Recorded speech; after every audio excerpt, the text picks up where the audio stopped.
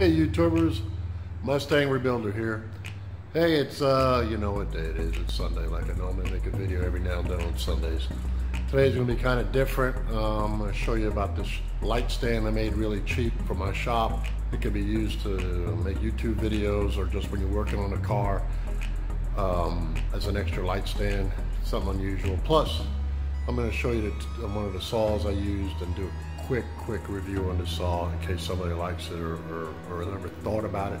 We saw it first at a farm show, and then about 6 months later we were at a welding supply house and they were having a sale on these. They're about 230 bucks, something like that.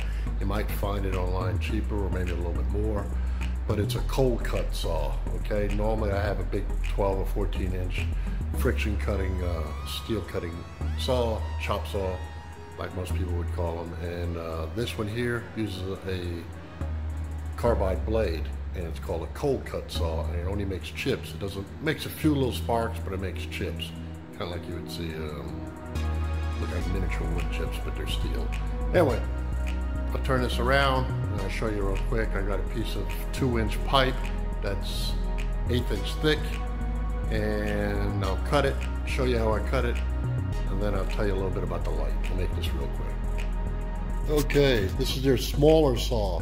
They make a big one like a big chop saw. But this one here, my brother just wanted to gift it to me while we were at the welding supply place. He said, hey, which one you want, the big one or the small one? I already had a big one, so I said, hey, I don't want you to spend a lot of money. So he bought me this one. This one here uses a 7 1/4 inch blade. It's made by Evolution. And it has the specs on here, what it will cut. It'll cut 2x2, 1/8 inch thick. It'll cut 2x4, and it's called round stock, 1/8 inch. And this pipe you see here is actually left over from a stump job. It used to have concrete on it. I smashed the end of it off, the concrete off. And this is an old pipe to where those galvanized pipes they used to on the old fences were really heavy steel and really lasted the test of time. Probably this pipe's probably 30, 40, 50 years old. Anyway, it has an adjustment. You can make angle cuts. I'm not going to go real depth about the saw because there's a bunch of other videos on YouTube about it. I'm going to tell you, I'm just going to make a quick cut, show you what it does, and do this one-handed. And yes, I do have safety glasses on.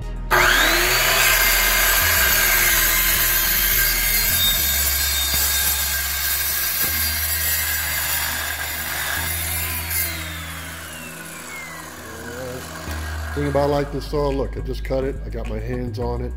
Okay, I'm not burning. And if I would have cut it with my friction saw over there, this would have been hot. But hey, it's no problem. See, I could put that next to my face. Not that I want to, but anyway, you see how thin it cut it? Now, that's the saw. It's well worth the money. I just do smaller stuff with it. Cuts it fast. And what I'm using it for in my shop is I'm cutting a bunch of conduit to run the power along my walls that I'm finishing out. So, I mean, if you're cutting, I tell you what, this will cut odds and ends stuff to where I've even cut a steel railroad tie with this, and it cut it like nothing. I just don't press the saw hard, but it goes straight through real smooth. Anyway, and then you'll see the chips I was talking about. This is what it puts out, the little bitty chips, okay? Easy to vacuum up, clean up, and if I was using the other one, I'd turn it the other way because I'll be shooting sparks like if it's a freaking Marvel Avenger movie. Anyway, back what I've been lighting the project up with, I'll turn off the light so you can see it, but it's the light that's projecting on there, and so that way you can see it. It's called a UFO light, okay? Bought it off of Amazon, you probably found them on eBay. This one here is a 200 watt. And it's 20,000 lumens, okay? And it comes in 100 watt. There's all different ones. The 100 watts are, I think, are 10,000 lumens. And they have all the specs when you try to buy, when you click on it, it'll show you. But this one here is a 200. They go all the way up to 300. And the 300 watter is gonna put you out 30,000 lumens.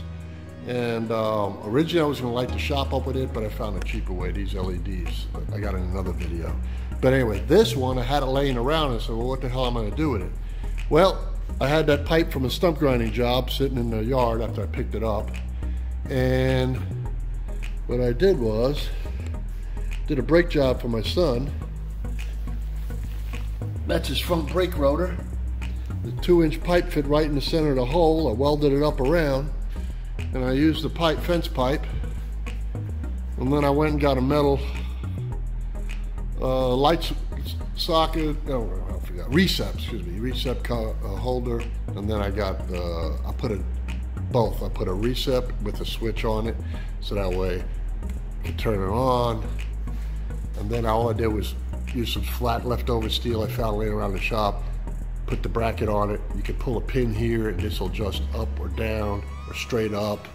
And this is how bright the stupid light is. I'll give you a better idea here. Give me a second here. Man, lights off to the shop. You can see, I tell you what, these would really work really well outside if you were working. And I like it inside because I could put it next to a car. And instead of having your normal drop light, I could put lights into the engine bay and light it up. I'm getting older, I need all the light I can freaking see. You know, like this one using a chop saw, I could put it right over the top of the saw, and really makes a difference when I can look at my measurements and everything like that. Anyway, this light here cost me 45 bucks off of Amazon. I think the 100 watt, which is 10,000 lumens, is about 35 bucks. You might find it cheaper, search around, you know, Amazon, deep in Amazon, or later on into eBay. Who knows? Alibaba, AliExpress, you might find it there too. But anyway, so this is my stand light, and used a tall pipe that was at a corner of a piece of property, cut off the concrete end of it, and there I have it there. And I put a recep on the end of it with a switch on it. And then, had two pieces of small little pieces of rebar that I had laying around. I cut them, put one at one angle, put another one at another angle, and I wrapped this right here is an old extension cord that had an end ripped off that someone was throwing out. I found it, and shoot, I got 50 feet to move it around the shop. So I would honestly say what I have in it is about 50 bucks, 55 bucks. If you have to buy an extension cord and all, you're probably about, who knows, 75 bucks total in this whole stupid ass thing. And you know, you could always go by somebody's mechanic shop and find an old disc. Get one from a truck, it'll be bigger. That one's off a little Toyota Scion. Get one that's a little bigger around, and this thing's real stable because the pipe's real heavy, okay? But it'd also be easier for someone at home to cut it with anything lighter, or even a Sawzall or a hacksaw. If you got the newer fence pipe you can get from Lowe's or Home Depot, it'd be really thin wall. And you know, it's just I had this stuff laying around. I made it in about an hour, honestly. About last Saturday, it was pouring rain outside, so I got crap laying around, might as well put it together, make something. The saw here, once again, great saw. I'd buy it if I was you. There's a couple of lookalikes, they'd probably be fine too if you're not using it every dang day. Anyway, that's it for the video today. And you know what? It's Sunday. Once again, God bless, get in the shop, enjoy yourself, or just enjoy your family, huh? See you later.